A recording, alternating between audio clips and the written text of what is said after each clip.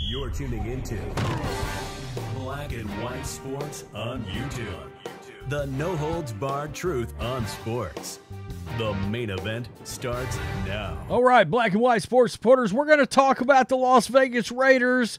Got a couple more things coming off of that massive upset. Are we calling it an upset? I don't know. One team's got 7 wins. The other one's got 9 wins. Okay. I mean, let's be real. I mean, one of the two teams look like they have a championship defense, and that other team's not the Chiefs, okay? So this is a different Raiders team than it was just 8 weeks ago while Josh McDaniels was still there.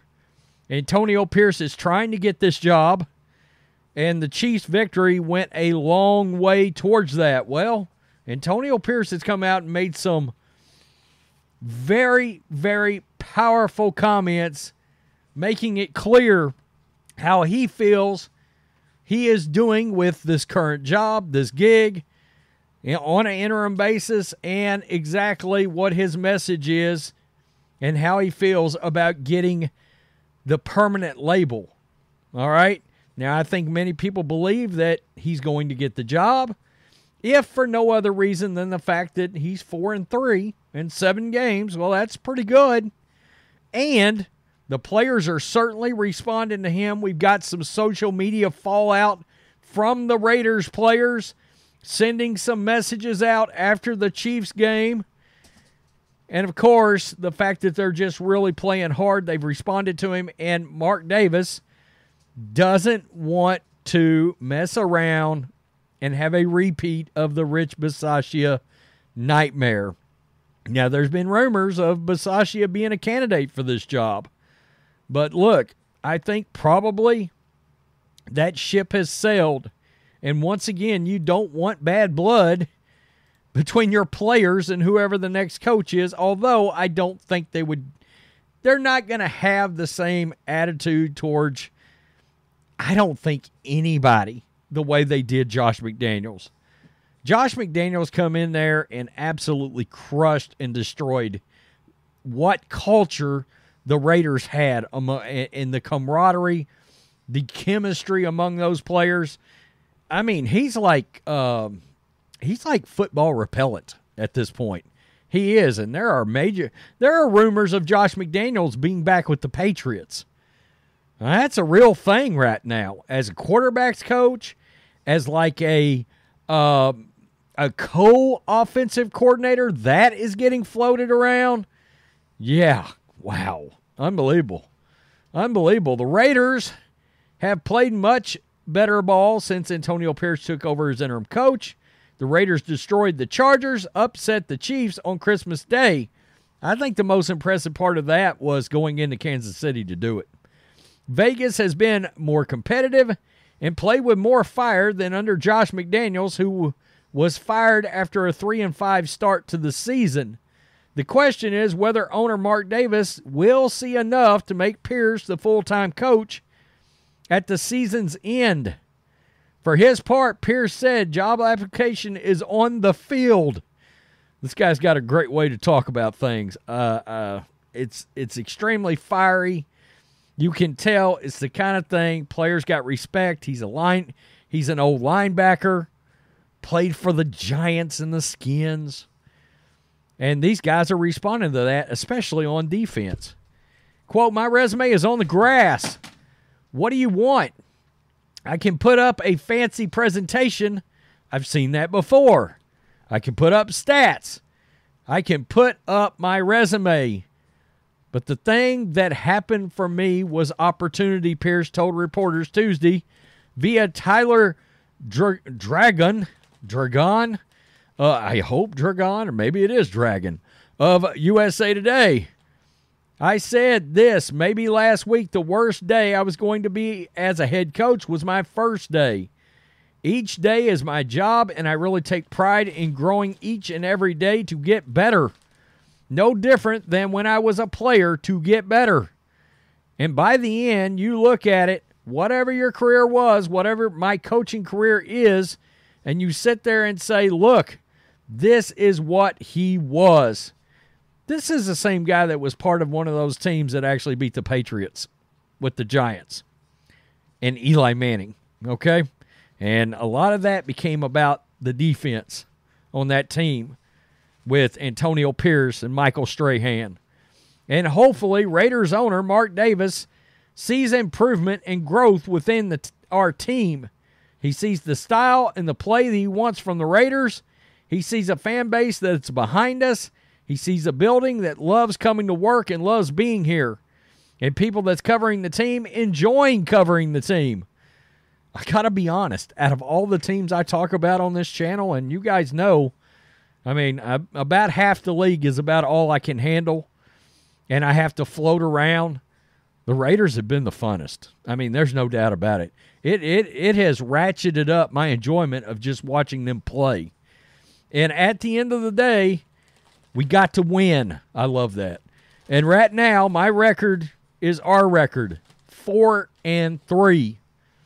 2 years ago, after then interim coach Rich Bisaccia led the Raiders to the postseason in the wake of the John Gruden scandal, nobody to blame but yourself, NFL.com.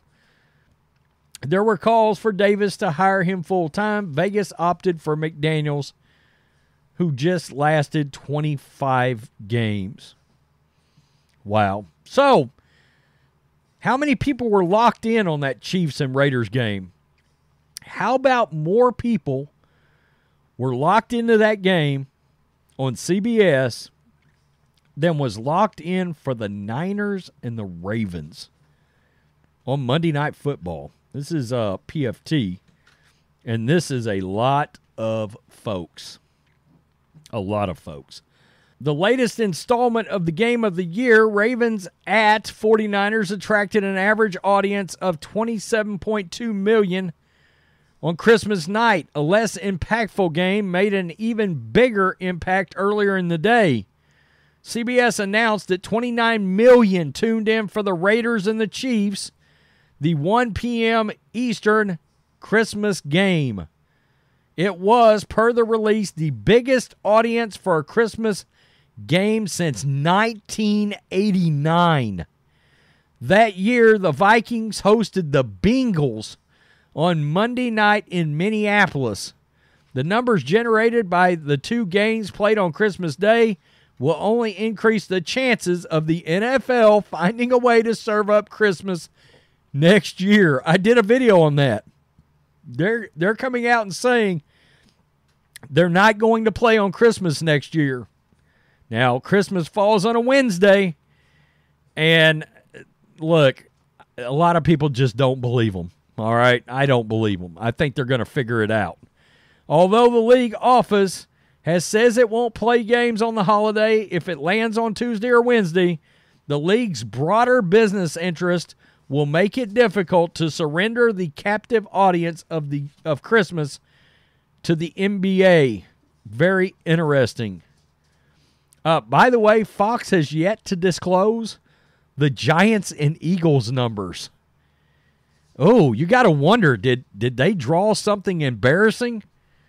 Look, the Eagles didn't look great the other day. It got kind of iffy in the last quarter of that game. Once Tyrod Taylor came in, it was like, uh-oh, this is closing up a little bit.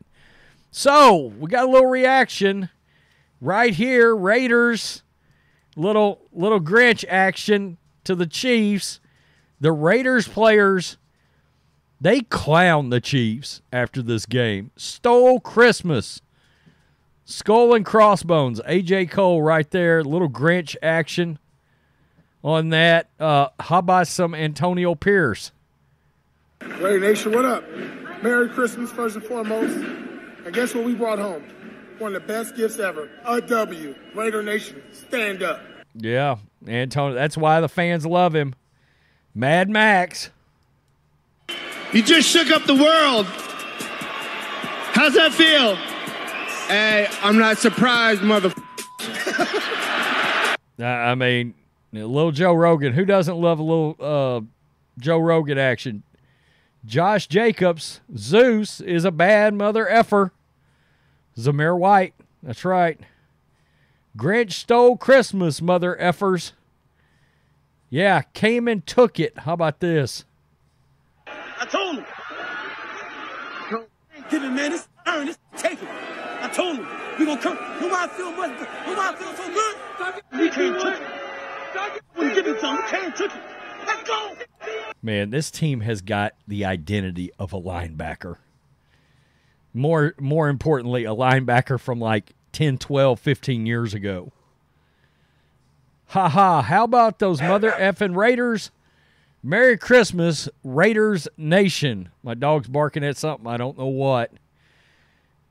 I never said they don't have no dogs. We just got more in caps.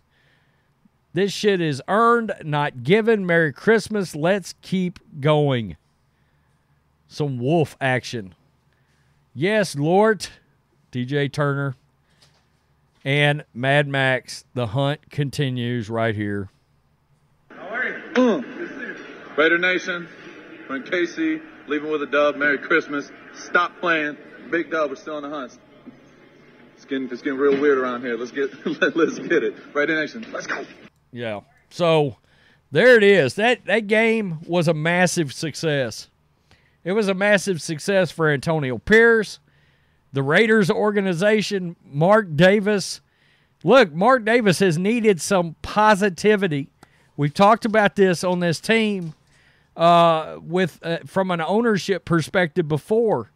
The NFL, Roger Goodell and the NFL owners don't care for Mark Davis. They don't.